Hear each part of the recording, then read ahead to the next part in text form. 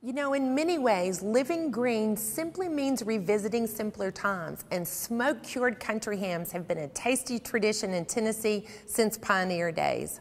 Long known as Mount Juliet's ham man, Ed Rice of Rice's Country Hams is now passing this old-fashioned method of curing meats down to his son-in-law, Scott. Every January, this family business begins hanging hams in preparation for the next holiday season, preserving tradition and full country flavor all along the way. My father bought the store in 1933 and ran it as a country grocery store. And in the early 50s, he said that the faster the automobiles ran, the slower the country grocery business got. He had the staple items here, but people wanted to go to Piggly Wiggly or H.G. Hills and, you know, get different variety. And he said he had to do something to make a living. We got used to eating and wearing shoes in the wintertime. You know, back then, kids didn't wear shoes in the summertime, just went barefooted. But so he had to do something to make a living, and he started curing country hams. First year, he cured 50 in a chicken coop out here in the blacksmith shop out here. And somebody had them in here, and what he did, he hung them up on the front of the store, and the tourists would come by and buy them. And somebody broke in the store and stole all but 2 of them, and they were hidden up under the shelf over there. So the next year, he did not have enough money to buy fresh hams. So he set out a year. So the next year, he put down 75, and that's how it started growing and to its present level.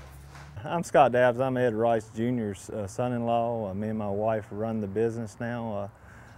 Behind me, you'll see that the building where the hams originally were cured, it was a little old milk truck. When Ed Rice Sr. started this business, that's where he started curing the hams. He used a little milk truck there. As the business grew, around 1955, Ed had to build a smokehouse to accommodate the number of hams he was doing at the time, and that's what's right over here. Well, a country ham is the one that has been put in salt, and what it does is preserve the hams. The salt goes into the meat and pushes out the moisture and sets up a condition that bacteria cannot exist. And that's how it got started. And the way they say that got started was the Pilgrims came over, and they were over on the East Coast, and they were going to be raided by the Indians, and they knew they were coming. So they had killed hogs. And to hide their meat, they buried it on the beaches over there. And when they came back, they found out that their meat wasn't spoiled, and the salt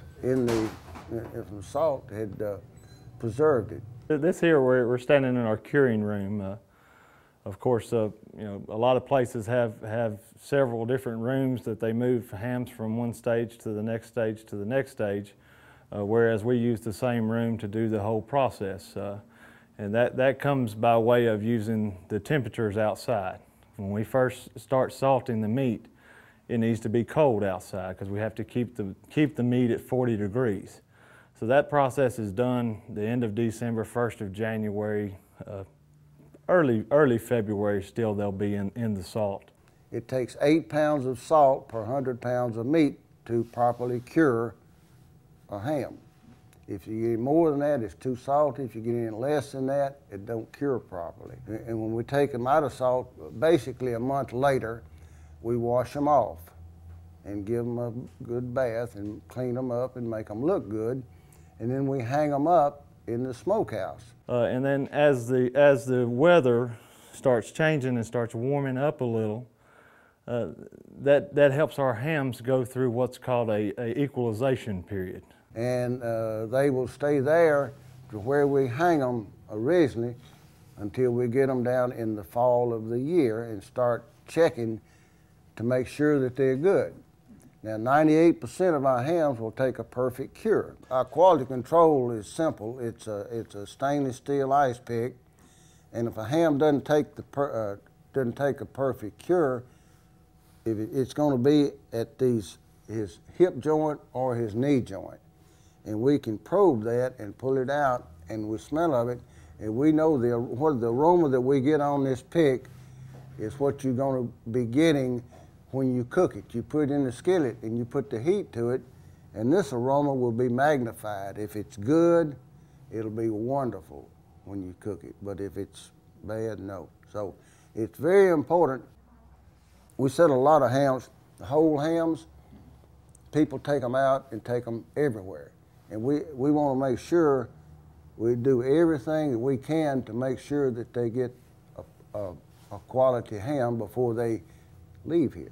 If a ham is properly cured, somebody says, how long, they'll say, how long will this ham keep, Mr. Rice? I said, well, actually, it is preserved, and you can lay a rock down beside one of my hams, and as long as the rock is good, my ham will be good. If you have never had a slice of my ham, you have not eaten the real thing, okay? Now, the difference in our ham and a grocery store ham is it takes us a year to produce this ham. It's a lot of money invested and a lot of time involved in it, okay? And we better know what we're doing, because we start putting this probe in here in the fall of the year. If it's not good, then we're in trouble. As far as I'm concerned, being able to turn it over to the next generation it means a whole lot, because most of mine's in my rearview mirror, just like my golf game. I used to have a pretty good golf game, but it's behind me, and I don't care anything about going over and unloading 40,000 pounds of meat and salting them down. But they do, young people, it don't bother them. And they take a lot of pride in doing what they're doing. And that's important to me, that they have taken over and have been so successful and are so earnest in trying to accomplish the same thing that we did, is to have a satisfied customer. We won a lot of ribbons and a lot of trophies at the state fair, county fair, and of course that looks good, media-wise, but what's more important to us, me back then and them now, is to provide our customer with the best ham that's being possibly made. So that's what it means to me.